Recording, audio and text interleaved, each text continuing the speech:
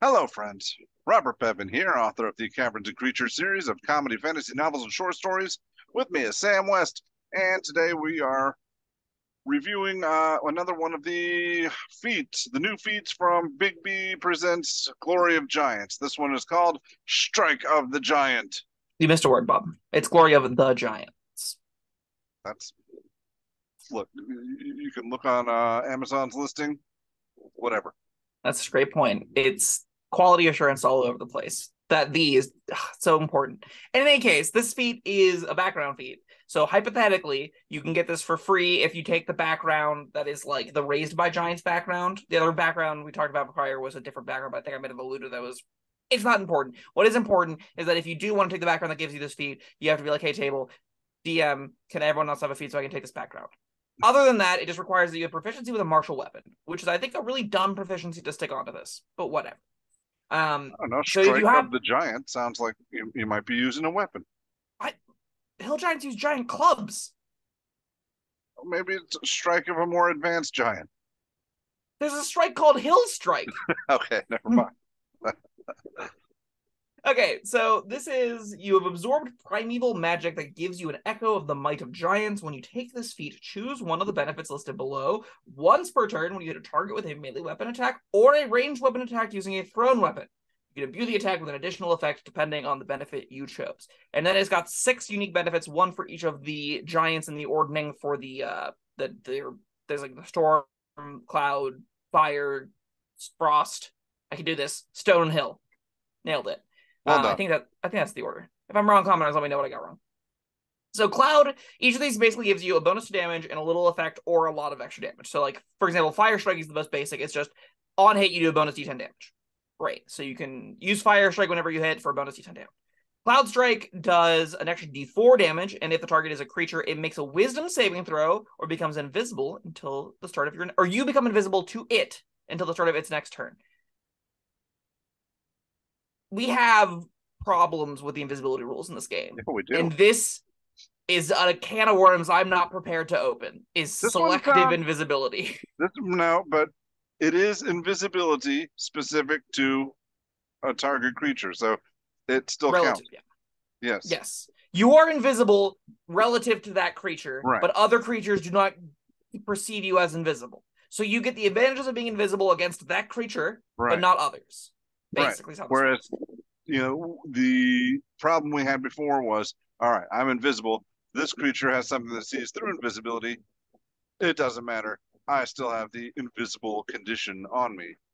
Which will still happen So, if the thing you hit has the invisibility, you still get advantage on attack rolls against it. right. So that's nice. Nice That's and still stupid. dumb. Yeah. Yeah.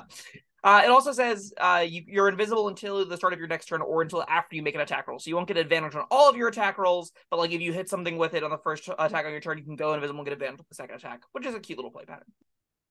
Or, do something shady, sneak around, do something else funky. I already said Fire Strike is the D10 bonus damage. Frost Strike is it takes an extra D6, and then it makes a con save, and if it fails, its speed is reduced to 0. And 0 is very different than -10. 0 is really good. Being able to just root something in place on a failed con save on hit, it's pretty cool. Now, you definitely want to be throwing weapons for this to like have mileage, but that's a pretty neat ability. We've got Hill Strike, so it takes an extra bonus D6 damage again. If the target is a creature, it must succeed on a strength saving throw, and then they changed the wording. Or have the prone condition is the new wording, as opposed to is knocked prone, which is... They did a whole big push in this game to make it more readable, and if they're not going to go and make it more readable by doing crap like this, I want to see symbols. I want shorthand. We don't need to be reading books to read this text anymore if we're going to do this at... Wizards, be better. Anyway, they're watching this. They'll watch all of our videos. At Hill Strike, you can knock them prone with a bonus D6 damage. Stone Strike is what's next, bonus D6 force damage. It makes a strength save or is pushed 10 feet in a straight line. I think this is by far the worst, but the one Bob's going to like the most. Probably. And then we've got Storm Strike, which is D6 lightning damage on hit. If the target is a creature, it makes a con save, or it has disadvantage on attack rolls until the start of your next turn. So slow down. Push back 10 feet in addition to D10 bonus damage? D6. D6, all right. But you still like that better than just straight up D10 bonus damage from fire? I don't. You do. Well, no, all right, no. I mean, you like the fire better. Yes, I do like the fire better. All right. Not I always, do not. but most of the time I'd rather have the D10 fire damage on my sheet than the tempo push. Okay. that was my question. Go on. Yeah, so Storm Strike is con save or disadvantage on all attack rolls until the start of your next turn. So that's like the supportive one where you want to like debuff something. It notably is like slightly, it's close to Cloud Strike. In that Cloud Strike, they'll have a disadvantage on attack rolls against you if you use it as your second attack of the turn. So that's, assuming you're a martial character. But they're comparable. And then the rest of this text tells you the saving throw DC, which is 8 plus your strength or con mod plus proficiency bonus. So like normally it'll be 13. It's like close to a spellcasting modifier basically for martial characters. And it also says you can use this feat a number of times equal to your proficiency bonus and get them all back when you finish a long rest, which is too long for proficiency bonus number of uses in my opinion for what these do, because these are like close to martial maneuvers, and that's not really worth a long rest recharge for like 2 uses or 3 uses. Yeah. But it's still kind of fine. And you look at all these, you get one of these. They also, I should say, all of them are prerequisites to their own expanded future feats. So all right, like, that was going to be my question. I thought, all right, so this is still all the base feat.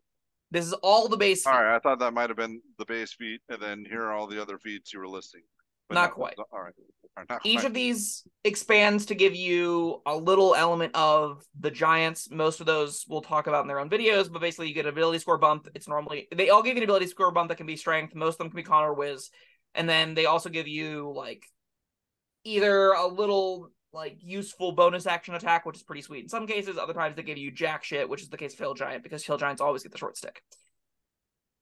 Yeah, Hill Giants really, they did awful here. Don't take Hill Strike for that. Well, you can take Hill Strike if you don't plan on taking the future feat. In a vacuum, looking at no prereqs, those feats don't exist. Do you take this? And if so, what options are you taking? I know I just like rambled through them, but things that stuck out to you. I'm always a fan of a 10-foot push. I do. I do know you're always a fan of a 10-foot push. But I also like prone. I also like knock the speed to 0. Different encounters. These are useful things. I kind of forgot what the rest were. That's most of them. You hit 3 of them. Fire is just 10 damage. Cloud Strike is invisibility, and Storm Strike is disadvantage on attack rolls. Right. All right. Yeah, I like the 3 I chose best. I really like Cloud. I don't think it justifies being a D4 as opposed to D6, but it definitely is the coolest. And it has the most. Yeah, it has the most flexibility to do other things beyond just like a neat little combat trick. And I want my feats to be flexible if I'm going to have them be small utility, like small instance uses. See, I say I like the 10-foot push. And I don't mind that it's however many uses in a long rest, because I'm probably going to use that less than than I'm allowed to, because that's the amount of times that it's going to come up and be relevant. Yeah, I will say, like, it's nice that it's on a feat that anyone can use agnostic of weapon, because I think most of the time if you're going to do this push thing, you're taking Crusher first every time, right? And I'm not even a big fan of Crusher for that reason. Like, I don't think it's that useful. But if you want to do that build, you probably want Crusher first. You could also stack Hill Strike on top of that and get a 20-foot push. Yeah. Okay. That could be kind of neat. Maybe you're like, ping-pong paddling people around with your maul. That'd be kind of cute. Could be the, what's the new subclass? Path of Giants. Path of Giants. All right, sorry, my curtain. The fan is just too much, Bob. I can't hear it, but it does be disruptive. All right. Yes. Nailed it. So yeah, maybe that's the build you do for it, where your like objective is to smack people around all of space and time by just taking really long noodly arms and a really big stick and just smacking people around. Is that useful? But it's neat. All right. You say barbarians don't have enough to do. That's so much to do for me. It's exclusively combat. It's all you do is hit things. Yeah, and what if you need to like? Sure. I think knocking. What if you need to what? What problem does throwing people 30 feet not solve? I can't think of anything. You've bested me. Obviously, that's the solution to every problem in the barbarian mind. I think knocking things prone is actually really solid. I think like the Hill Strike is sleeper, probably one of the best of these, because you strength save or drop it. Strength save is like, not the best saving throw in the world, but I don't put a lot of weight in that, so maybe you just are the kind of character where you run in, you go, okay, great, I hill strike it, and then I smash it 3 more times in your turn as like a fighter or something. That seems pretty cool because it gives all those attacks advantage, and it doesn't, very crucially, require any other action economy to do that, right? It's kind of like an ability to knock something prone twice per long rest, or again, as higher levels you can go 3, 4, 5, 6 with proficiency bonus. Being able to set up a turn where you like drop something, then hit it a bunch of times at advantage seems really good on some specific builds. Like specifically on fighters, right? That can make the 4, 5, 6 attacks with advantage. Beyond that, like I said, Frost Strike's pretty cool. I like the root, dropping someone to 0 speed. Yeah. That definitely plays most at the throne table, which goes again with Path of Giants. If you want to play a throne weapon based character, that's the kind of character that wants it. If you're playing the throne weapon master fighter, Frost Strike seems actually pretty sweet, where you just like root something in place and say, you're not going anywhere this turn, and I'm just gonna keep kiting you backwards. That's pretty sweet. I like that play pattern a lot. They're interesting, at least. Are 2 uses of that worth a feat? No, but well, it depends on what that feat leads to in future feats. Am I going to be disappointed? That's okay. Some of the future feats are pretty cool. Most of them are also proficiency bonus per long rest gated. Those do feel a little bit more like 2nd or 3rd level spells, at least in their like utility. So there's a bit more play on some of them than others.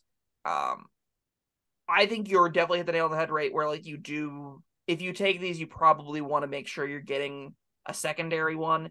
It's a crying shame that the best strike is attached to the worst other feat. Spoilers. Yeah. Listen, if you're only going to come to this video and you're wondering if this specific feat is good, you should know Hill Strike is held back by Vigor of the Hill Giant. It's the cruel reality of the world that we live in. As long as, notably, if you do want to take this feat and you do want to like set it up for a next feat, if you can have an odd strength score going into this, you'll probably be fine, because the next feat you'll get will bump your strength up alongside giving you the extra little flavorful ability. So that's going to be great. Consider that with this feat, even before taking the next one, an odd ability score is going to be useful for getting you a positive modifier. All right. Well, I'm looking forward to delving into these future specific feats. Yeah. I think this is probably better than Squire Salamnia and worse than all of the other martial feats that exist. That's still like a fine place to be, so I think it still deserves like a 3. I'd put it on some character sheets specifically for the fun of it. I think if I'm not going at a table that's like planning to have lethal encounter for lethal encounter, and I want to play a specific look character or a character that tries to engage with a specific mechanic, like again the super push or the throne weapon freeze person or the cloud like invisibility at will, like a way of shadows with cloud strike seems like a really sweet build to me, where you're like dipping out invisibility every round. I think I would absolutely find it on my sheet for these, even if they're not like game warping or making every single encounter so much better. I don't know. I like a lot of these effects, but I think there's other feats you can take will do similar enough things and aren't long rest gated so severely. For that, I'm going to go with a 2 on this one. But maybe the future feats we talk about will change my tune. Could be. Commenters down below, let us know if I'm overrating this. Is Bob underrating this? Am I underrating this? How do you think? Find out next time on the Caverns and Creatures YouTube channel. Yeah, we'll talk more about every single one. It's going to be great. Thanks for watching. All right. Yeah, thank you. Leave some comments and subscribe and like and all that, and we will see you next time. Bye-bye. Thank you for watching. If you found this helpful, informative, or entertaining, I'd really appreciate it if you hit the like button below. You needn't smash it. A gentle tap will suffice. If you want to see more videos like this, subscribe to the channel. And make sure you check out the links in the description, where you'll find my Caverns and Creatures series of comedy fantasy novels, Sam's full review of the spell, and other fun things.